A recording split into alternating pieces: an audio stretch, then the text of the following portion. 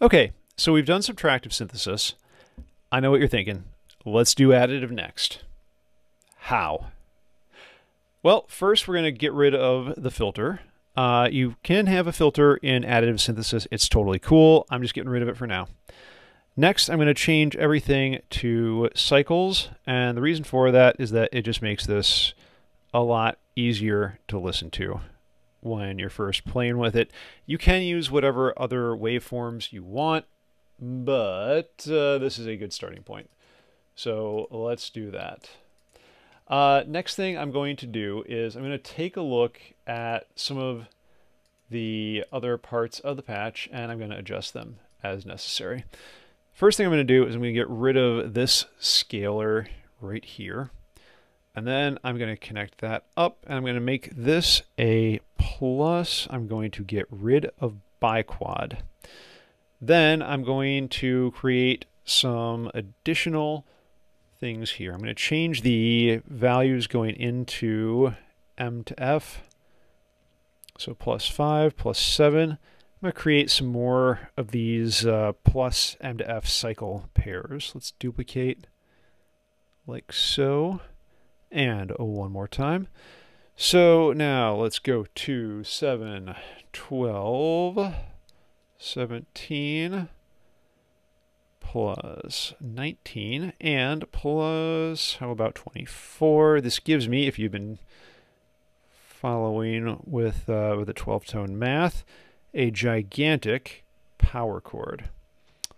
Now I'm going to connect that to the ADSR multiplier, and then I'm going to hook all of these guys up to this plus, which will sum all of the cycles, and it's going to sound like this.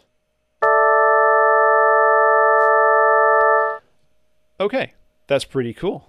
Kind of groovy, kind of organ-like, but here's the problem. If I take my gain up to unity, holy distortion, Batman, that is a problem. Now, you're probably saying, Ben, I know what you're doing. You probably just kind of boneheadedly put everything into the second inlet of plus. Well, let's try it. No, I did not. Plus sums everything that goes into it. It doesn't matter if it's in the left or the right. You could actually put two numbers in the same thing and it would be fine. What's happening here is that we have some seriously crunchy stuff going on because we're not scaling everything. So 1, 2, 3, 4, 5, 6, 7. I could scale this by 0.7.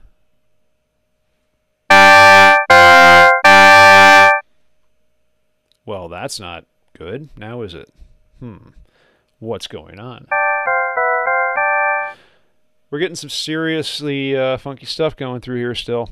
So let me tell you what to do. What we're going to do is we're going to get rid of all of these individual cables before we sum everything. We're going to duplicate all these cycles, and then we're going to change them all to multiply objects to scale the volume of the fundamental and all of the partials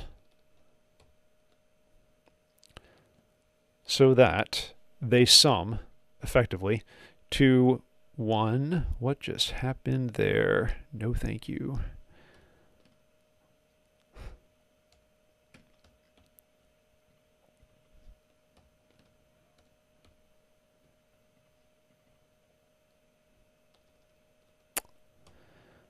So I'm doing this based on just dividing the previous number by 0 after that 0.6, because, you know, you got to start somewhere. And let's do 0.125. Actually, that should be...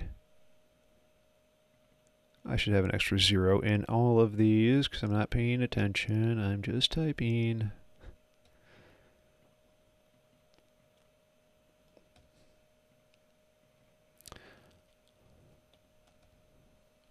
Uh, 625 should be correct. Okay. And that should not be cycle. That should, in fact, be a multiply. Ha. Now, let us connect all of these cycles to their multiples.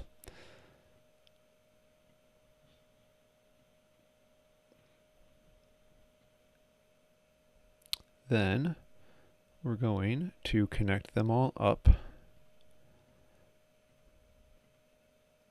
like so. And now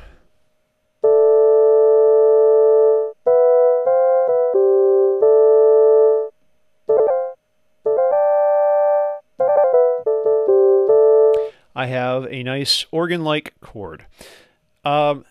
Here's the fun part.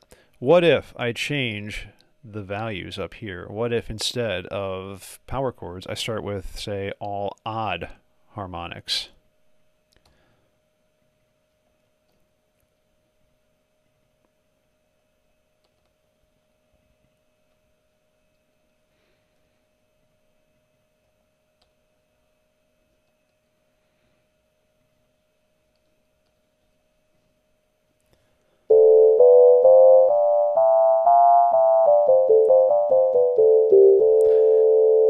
That's a little bit more interesting. Obviously, I would need to change the amplitude as well. You have gone over all of the amplitude and harmonic partial multipliers that we talked about in my Music Tech 1 class already.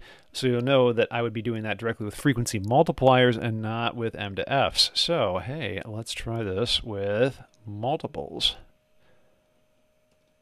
And again, the amplitude scaling is not, correct according to the textbook, so this is not going to give me anything close to what you would expect with all the odd partials, but why is it doing that? Well, because when you're taking something in from pitch and it's something like, say 60, multiplying by 13, you're getting way outside of the range of something that MIDI can actually do. So you would have to insert that after the M to F. That's why I'm doing plus and doing chords this way. But either option is valid if you put the scalar down under the M2F as if it were, just doing it in the frequency domain. Really? What is your deal, guy, that you're not playing anymore?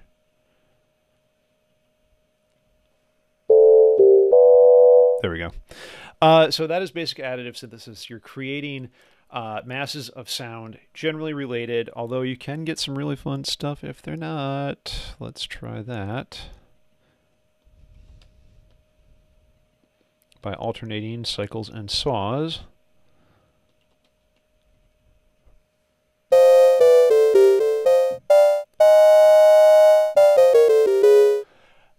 So doing that, you create complex harmonics of the carrier wave. It tends to work better if they're all the same waveform, but your mileage may vary.